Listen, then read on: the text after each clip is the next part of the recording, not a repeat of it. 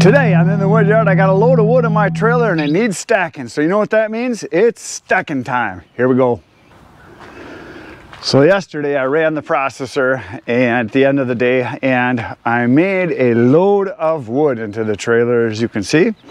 And if you were here yesterday, which you should have been, you saw that I have my new wedge on. I got a 12-way from Easton made. I have a 4, 6, 8, and now they sent me a 12-way. And this is some really good stuff as far as the size that it was split to. I think there's going to be no resplitting in here whatsoever, which is awesome because that was taking extra time. I didn't have a lot of real big wood, which is good too, but we'll look at the size of this as I'm stacking it so you'll get a good look at it. Here is the 12-way wedge that we put on and used yesterday. So I'm just going to come around over here so you can see it. There it is. It is a very nice wedge. I like the extra wings down there, and the stuff is coming out much smaller now, so the size of it is more appropriate for my customers. So there you go. There's the wedge, and there's the wood. So we're gonna head on back. I'm gonna go get the trailer or the tractor. Gonna hook up the trailer, and we're gonna take it. We're gonna stack it over with the rest of where the maple is. So here we go.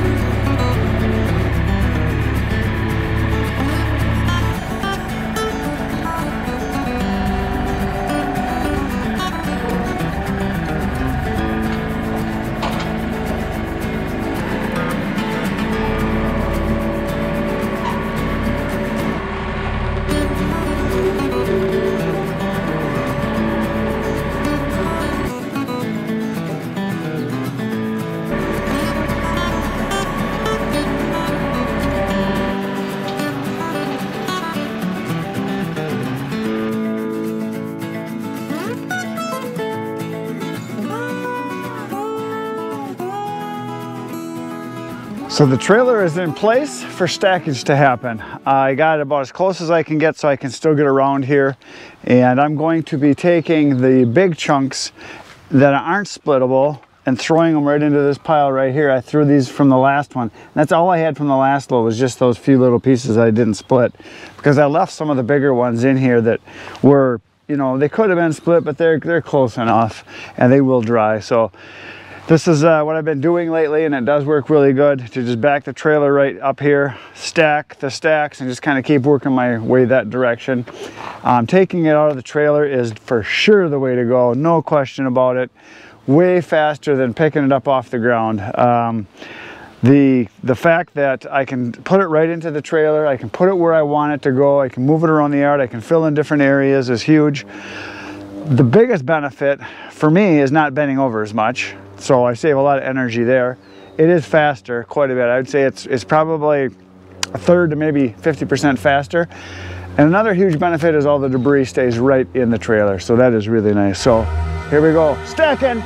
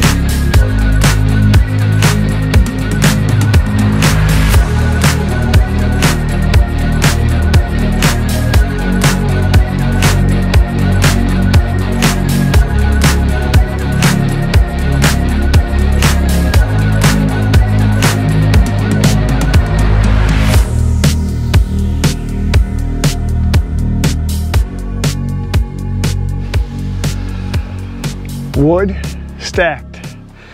That didn't go as well as I wanted it to. So here's the ones that I tossed to the side that I did not stack. There was about 5 or 6 here from the last batch. I threw the kindling over off to the side, and that's what's in the wheelbarrow. The stuff is long enough. This is the disappointing part. Look at the debris. That's a lot of debris. So that's with the 12-way wedge. I'm sure there's still some good stuff in there. If I pick through, there's probably some kindling in there, and you know, there might be 1 or 2 chunks in there I can pull out. I dug through it a little bit, but that's probably as much debris as I got with the 8-way from 2 loads. Actually, I know it is. That's about what I had from 2 loads that I did. So twice as much debris. And actually, I think there's more resplitting with this than there was with the 8-way. So maybe the 8-way is the way to go. So what I'm going to do now is I'm going to split these and then start another stack over here. You can see from those loads that I did, there's 2 full cords, because right here is 1 full cord, there's a full cord, and then this, and then that. So it's probably about 3 full cords or so that I've gotten so far. That's what I would say, plus whatever's over here. So there, that's stacked. Now I got to do some splitting right now. That's what's happening next.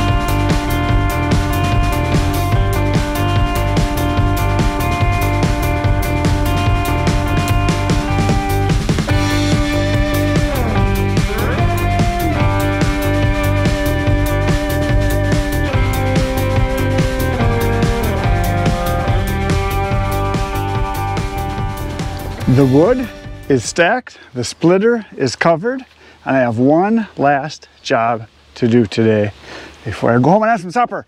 This right here is debris and it needs to go somewhere. So I'm gonna disconnect the tractor from the trailer, open the doors, go put the bucket on, and we're going to get rid of this debris. We gotta go dump it to crump it right now. That's what's gonna happen. I got the wheelbarrow here just in case there's some good stuff I can throw in there.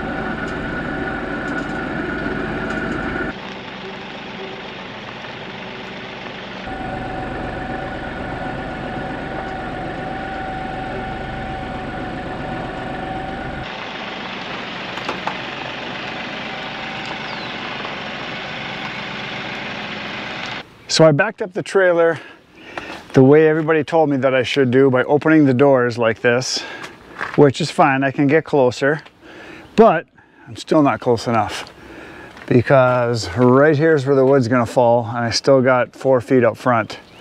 So backing in like this is not the way to go. If I had a 10-foot trailer, probably would work, but there's a 12-foot trailer and that's as close as I can get.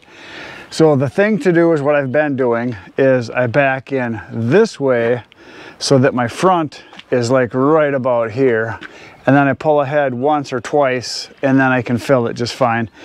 It's nice to have it this way because it's more out of the way for coming through here with the tractor and everything. As you can see, this is more open, and I can do a straight shot out that way, which is nice, and a backing straight in, which would be really nice. But I can actually get it fuller, I think, by backing in this way, so I'm 90 degrees to the elevator instead of parallel underneath it, whatever, because I got all this space here. So there it is. It's ready for splitting or processing for the next time, which might be tomorrow. You should come back tomorrow, 5:30 a.m. I'll have another video for you. If you can't wait that long, go to my channel. There's over 750 videos waiting for you to watch right now. That is it. Good night, Irene.